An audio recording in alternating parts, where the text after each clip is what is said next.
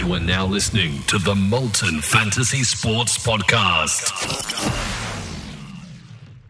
On today's show, we are going to be talking about the Redcliffe Dolphins, their predicted 1-17, including Tommy Gilbert, Ray Stone, Hammer, Asako, Katoa, Tavare, and more. I'm your host, the Supercoach Matrix, and I am here, as always, with my co-host, Braino. Braino, how are you, mate?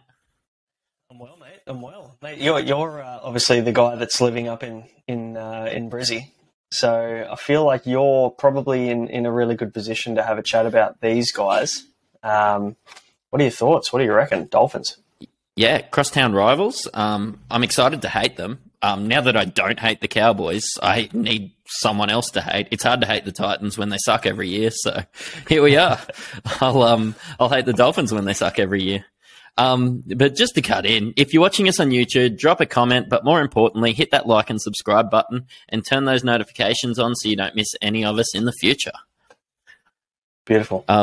Let's run down the team list. All right. At fullback, we have Hamaso Tabuai-Fidow, the Hammer, 37% owned. On the wings, we have Edric Lee and Jermaine Asako. We have Tessie New and Ewan Aitken in the centres. We've got Anthony Milford and Sean O'Sullivan in the halves. We've got Mark Nichols and Jesse Bromwich lining up at the front. We've got Jeremy Marshall-King, JMK, at the 9. We've got Kenny Bromwich, Felice Kafusi, and Ray Stone in the lock and second row forwards. And predicted off the bench is Cody Nikorima, Tommy Gilbert, Jared Wallace, Herman Sasa. And yeah, they've got a few blokes like Brenko Lee, Isaiah Katoa, and Valence Tavare, if we can have a chat about them. Where do you have these guys finishing? I don't have them last. I've got them second last. I feel like they're probably going to finish 16th. It could be pretty tough for them. I know that these guys have been chasing Munster for pretty much most of the pre-season and the off-season.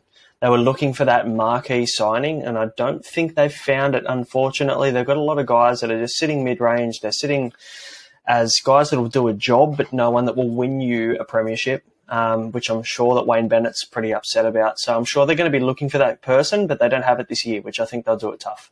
How about yourself? Yeah, Uncle Wayne did all right with getting a lot of quality mid-tier talent. If they hit it out of the park with a Munster or a tremendous fullback or something like that, I could see them making some real steps forward. But yeah, I have them at 16th. I have them at second last. They'll probably be better than the Dragons. Did we just become best friends? Yep. That's 3 in a row. That's 3 in a row that we've... And like we said last podcast, we don't talk about where we have these teams coming before we hop on. So I love the fact that we're on the same page with that. Look. When it comes to talking about the gutter teams, we really come together there. So yeah, we had there's a bit of difference between the ones we took in the top 8, but that's the beauty of it. Yeah. Oh, well, let's see if there's anyone that we can hit it out of the park. Oh, let's go to our booms. Much like the Dragons, I struggled a little bit, and when I do look for a home run in a team, I think I'll struggle for. I'd look for a fixture-proof forward, and I currently don't have 18% Tom Gilbert, who I added almost straight away. But my pros and cons list reads as follows. My pros are he's a young Origin forward who has a great 60-minute role last year in a great team with 0.8 ppm. I just can't see him being much better on this team. Like, you run down, 1-17, and just nothing really excites me. I hope I'm proven wrong, but I just don't see him being 10 points better than last year. And if I'm spending that sort of money, I'm looking for a guy that I can play every week and that can take those steps forward. I see him hovering maybe around that 50 points per game, but he's really priced it in and around that anyway. Yeah. What do you reckon, Brandon? Any booms for you? The way that I feel about the Dolphins in terms of booms...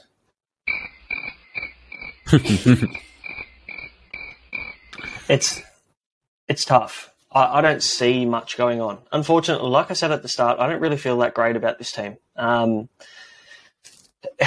Yeah, you mentioned Tom Gilbert. There's another couple of guys we'll talk about that could be smokeys or could be good options in the cheapy range, but when you talk about booms, like I said, they haven't found that marquee player. They haven't found that guy that's really going to take them into the top 8. You know, it's very hard to see them top 12, 13, let alone breaking into the top 8. We've got so many better teams in this squad, which kind of says a lot about the fact that we think the Dragons are going to come last. That's nothing good to say here, but nothing good to say over there either. But I agree. I think if you had like that marquee half and you could see one of these mid-tier forwards, you could be having the same discussions that you're having with, say, a Niokore or a Garner. But these guys are more expensive than that and are coming off worse playmakers. So that's where I sit with it. Yeah, that's right. You've got to look at where they came from versus where they are this year and whether they're going to improve or not. And I think anybody coming to the Dragons this year, unless they've got a really improved fixture, they've got an improved opportunity, they've got way better minutes, that's the only way that you would look at someone. And for the Dragons, you've got Tom Gilbert coming from the Cowboys, who overperformed last year, if anything. And he averaged, what was it, mid-40s, mid to late 40s, I think it was last year. His break-even's 47. I think it was priced at the 47 average. So, and he's got a 0.8 ppm, like you mentioned. So at the end of the day, he needs to play 60-plus minutes to be relevant in Supercoach this year, and he's not going to do that. He's just not. So, I mean, there's rumour. When you were talking through your team list, there's a couple of things I think may have changed since we did these notes, but I think the one of them, we've got Ray Stone named at lock, but I think Tom Gilbert is actually favoured at lock. So could he play 60 minutes at lock? Is he an option at lock if he starts there? Probably still not, if we're looking at that. And then obviously then Ray Stone shifts to the bench, which is a really good cheapie option we'll talk about soon. But then he becomes kind of irrelevant coming off the bench. So it kind of messes up a bit of the Supercoach dynamic. Imagine you're Wayne, you've got these marquee players, and you roll out Ray Stone at 13. Yeah, it's not going to happen, is it? I don't mind Ray Stone as a player. Don't get me wrong. I feel like he's just got that grunt. He's got plenty of work in him. He just doesn't go down. He'll continue to play until he's asked not to. If he starts at 13, he's genuinely someone I'm looking at. But in saying that, he's probably not going to. And then Tom Gilbert needs 60 minutes to be relevant. Is he going to play 60 minutes at lock? I don't actually think he does either. So, yeah, there's plenty of, I guess, risks there that you would take on a Dolphins team, and I'm not prepared to take any risks in this lineup, just due to the fact that they're a new team in the comp. You know Uncle Wayne loves to do some wacky shit. You don't know what he's going to do in round one. So, yeah, it's an absolute pass for me for the majority. Yeah, and you were talking about Ray Stone. He was your smoky. Stepping into mine, I had to look really hard to find anything I wanted in this team because I really just don't like the hammer pick. But if you're using this hammer logic, and obviously a lot of people are, he's 37% owned. New guy, new team, new year, new me. Asako's 6% owned. He'll be the goal kicker. How many tries do we honestly think that the Dolphins are going to score? But he's 380K. I don't think he's going to lose that much. It's a bold move, and I won't be starting the year with Asako. And we genuinely don't know how good or... Like, we can predict that this team's going to be trash can, but, like, that could be really good, and then I could see Asako kicking a lot of goals and scoring on the wing, and it might come back to bite me, but I would prefer Asako over Hammer or Tyrell Sloan. And, yeah, you know what I think about Asako as an ex-Bronco, so... Sometimes maybe good, sometimes maybe shit. Sometimes maybe 50, accurate. Sometimes maybe 5. And that's a 25 average. So no, thank you. That's a fat fade from me. But hey, you go there if you want to go there and you want to enjoy that. 0.5 ppm. I'm just gonna say I'm gonna look. He keeps getting signed, so there must be something I'm missing. Yeah, he's that partially attractive looking bird that you're looking at when you're on a night out, but there's something about her, that you're just not clicking with. That's absolutely Jermaine Asako, you shouldn't go there, but you do anyway, because you just have more and more beers.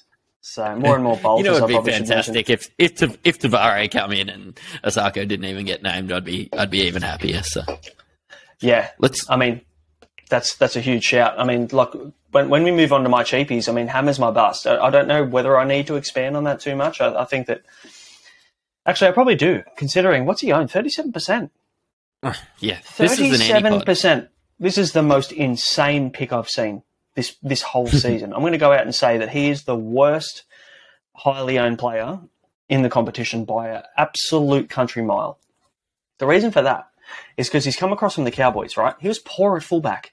He actually averaged less Supercoach points at fullback than he did in the centres and off the bench. So he averaged 51 points in the centres last year at the Cowboys in a very, very good team, a very well-structured team, a well-run team. He's come across to the Dolphins. Who says he's going to be any better at fullback when he averaged less points, 47 as opposed to 51, at probably what did they finish? Third last year, the Cowboys? Who says that Hammer's going to be better than that? That's absolutely ludicrous. The people that are jumping on Hammer have clearly just seen, cheapy, fullback, new team, who knows what he can do, great, let's just jump on. But we need to think deeper than that. We need to look at the structure of this team. You've got Anthony Milford, who they're going to be relying on to do a fair bit of work, and Sean O'Sullivan, who's been a backup half for the last 4 years behind Nathan Cleary. Like, yes, great, this is Stuart McGill effect behind Shane Warne, but I don't feel like there's that comparison when we're talking about Nathan Cleary versus Sean O'Sullivan. So there's a lot of red flags here that I'm not going near with the Hammer. Do you feel the same? And I'm assuming you do. Yeah, like even running off Anthony Milford. Anthony Milford's got the Tom Thibodeau, Derek Rose effect. Like, Wayne's just got his boy. He's probably going to be best man in his wedding. And yeah, there's not a lot of talent around. I don't see, Hammer's got no base. All these people that have, these 37% of people that have Hammer are just going to waste a trade getting him out. But all the people that don't have him, look, say there's a 10% chance he's a gun and he goes up to 400, 500K, he's only a trade away. I would rather have to trade him in and eat humble pie than start with him. Yeah, you've got 2 rounds to have a look, right? But still, this is how I feel about the Hammer. Get out of my house! Not a fan. Anyway, I've mentioned Ray Stone already, but Tavare and Isaiah Katoa seem to be the only 2 cheap options aside from Ray Stone in this squad. We've already talked about Ray Stone. We talked about the fact that if he starts at lock, he's a look. You have a look at him, you see what that looks like. If he starts at lock, he's a lock. Honestly, if he starts at lock, I'm playing him. We know he's a workhorse. 40K. Yeah, he's a workhorse. He gets through work. He makes tackles. You know, we know what he can do. We've seen him at Parramatta. Unfortunately, he comes off the bench at Parramatta, so we didn't see a full game or a full few games in a row from him starting. But yeah, absolutely, completely agree. 1.1 ppm, priced at a 23 break even. 23. He could do that in a half comfortably every game in tackles. Tackles easy. Alone. That is it. So yeah, if he starts, he's a lock. You've got to get him in your team. But yeah, Tavare and Katoa. It's low risk. It is. Tavare and Katoa, they're the only 2 cheap options, but I'm not touching either of them because it doesn't even look like they're the 2 that are going to be in this side to start. They're not going to be in the 1 to 17. I mean, who do you take out? At this point, Bostock is probably more likely to come into this team considering we didn't mention it at the start, but Edric Lee has just gone down with an injury. So he's going to miss the first few weeks of the season, it looks like. It was just announced actually very recently. I think it was about an hour ago. So that's worth noting that Edric Lee is going to miss the start of the season, unfortunately, which is a really big shame for him because he had a great year last year. He goes down with an ankle injury. So Jack Bostock seems to be the guy. He'll be playing in this trial on the weekend. So he's a very, very close look. And then you've got Asako on the other side. You've got Tessie New and Aitken who are going to sit in the Senate. So that's your only spot, really, that you're going to see any change this year. Yeah, wouldn't you rather be the guy that when you mould your team, you've found a better player that's going to play, and then you're able to trade down to Tavare if there's an injury in round 8? Like, wouldn't that be a much better strategy? You've already maybe made a bit of money. You've already, during bye weeks, been able to play this 300, 350K guy, and then a cheapie comes across like this. They didn't start week 1. They didn't start week 2. There's an injury. You bank 150K, and move down to this guy and ride the wave from then. And you just haven't wasted a spot for 8 weeks or whenever the injury happens. Yeah, that's a good shout. They're great downgrade options, absolute fades to start the season. You can't start with them. It makes no sense. The problem is people are looking for this really bottom dollar cheapie like Tavare or Katoa. And but you need to look elsewhere. There needs to be another option there. I know that obviously Jack Howarth is not an option anymore considering he seems to be out of favour at the Storm. But there will be a bottom dollar cheapie. There will be a bottom dollar cheapie at some point that comes up in the next week before we hit Team List Tuesday. I guarantee you that someone will come into favour. So we need to keep an eye on them and just keep these guys in our back pocket. You never know what's going to happen there. But even Jack Bostock, if he comes into this team, I'm not looking at him because I think he's nearly 4% owned now because he had a good trial in week 1. Who says he's going to be any good on a team that is going to have very poor attack this year? Your halves are Sean O'Sullivan and Anthony Milford. I'm sorry, great players in their own right at other teams and good teams. Sean O'Sullivan obviously looked in place at Penrith. Milford, great player in his own right back in the day. But together... Like in 2016. We're talking, that's 7 years ago. Mate, I may as well go and call Benny Barber and get him back into the NRL if we're talking about Anthony Milford. Oh, why not? I'd actually take him at the Tigers, to be honest. But we'll leave that one for another day. But yeah, no, you've got to fade these guys. Tavare, what's he owned? 20%, something insane. 20%, 24% for Katoa, 20% for Tavare. That's guys, wild. get them out of your How team. is Katoa getting a run? Get they're them not out of your listening team. to our pod. They're not, and to be fair, they're probably not listening to any pods. Because everybody's talking about the same thing. It just makes sense. There's no way in the world you can play these guys. But anyway, we're not going to harp on forever. It's definitely a no for me, dog. It's a no. You just can't. Give me a hot tag. What do you got? I don't have anything. I was going to play the crickets tag, but I don't even know whether I want to waste 3 seconds of the media board because there's fades all over the park. Unfortunately, I do not currently have any of these players in my team. Unless Ray Stone starts at lock in round 1, I will not have any of these players in my team. It's as simple as that. Unfortunately. How about yourself?